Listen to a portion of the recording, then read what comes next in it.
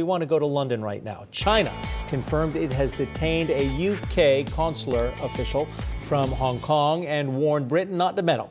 Yahoo Finance's Oscar Williams-Grut joins us with the details. They really said to the UK government, don't meddle? Well, they said they have made repeated impressions on the UK Foreign Office not to make inflammatory statements, what they say is see as inflammatory statements related to the ongoing protests in Hong Kong. And some of the discussions today in the press about Simon Cheng, who we see there as the consulate employee who's been detained in China, suggests that maybe he could be a pawn in this geopolitical game. China may be using Cheng as leverage to stop Britain putting pressure on China to back off from the Hong Kong democracy protest.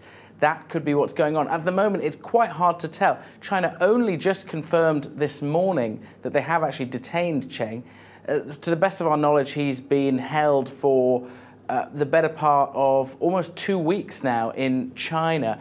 And the British are still keeping pretty tight-lipped on this. I spoke to the Foreign Office earlier, and they said that they're just repeating the line that they put out yesterday, which is they're very concerned and they're in close contact with Beijing and Cheng's family. So it seems like this, for Britain's part at least, is a diplomatic spat that they want to deal with behind closed doors. All right, let's shift gears. The weak pound is making investing in British tech companies actually more attractive. Why? Tell us about it. That's right, and maybe this is why Britain wants to keep relations with China on a strong footing.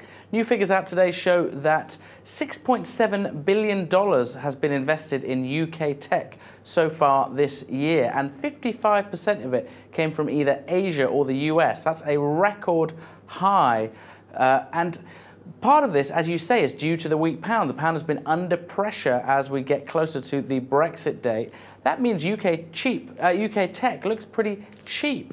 Some notable deals we've had is Amazon investing $575 million in Deliveroo, the UK food delivery startup, although that deal is being probed by competition regulators, and $800 million for SoftBank, from SoftBank for Greensill, the UK fintech company. So plenty more bargains out to snap up, I'm sure. All right, Oscar, we appreciate the update.